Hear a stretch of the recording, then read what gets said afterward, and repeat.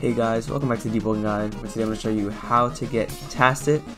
Now, sorry for the gameplay in the background. This is actually one of the ways to get Tacet, but I've been playing a little ABA too much. I can't really deep walk in combat. But anyways, there are 3 methods to obtaining Tacet, and the first one I'm going to get out the way because it's not going to happen. You're not going to do this one. So you're going to find this stranger NPC like resting in Arisia. He could spawn randomly anywhere in Arisia.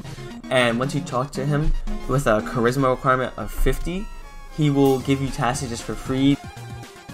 But me personally, I've never seen the NPC and I've been playing since release, and I don't know anybody that's actually seen the NPC, so... The second method is to go over to the Tacet trainer, and I'll show that later in the video when I get Tacet. But once you go over to him, he will give you a bounty for someone in the server, or it'll tell you that what island they're on, and you go over and you kill them. You gotta do that 10 times. But this method isn't good because if they log before you get there or anything, you have to go all the way back, and it's just really tedious. And I think there's like a low charisma requirement, like 5 or 10 or maybe 15. I don't know, I've never done this method.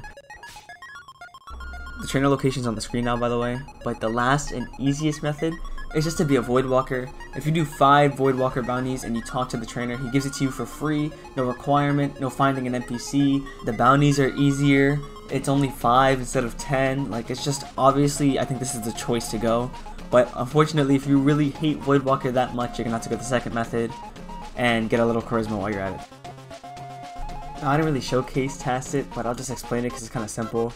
Once you crouch and press G, there will be this circle that forms around you, and anybody outside of that circle cannot see you. You're fully invisible. And even if mobs are in the circle, I think they cannot see you unless you are directly right next to them or right on top of them. And one last thing is that with Tacet, if you have just Karita, which requires 40 light weapon and 20 strength, you can get a mantra called Tacet Dropkick. Alright, that basically sums up Tacet. I hope you enjoyed, I hope this helped, and thank you for watching.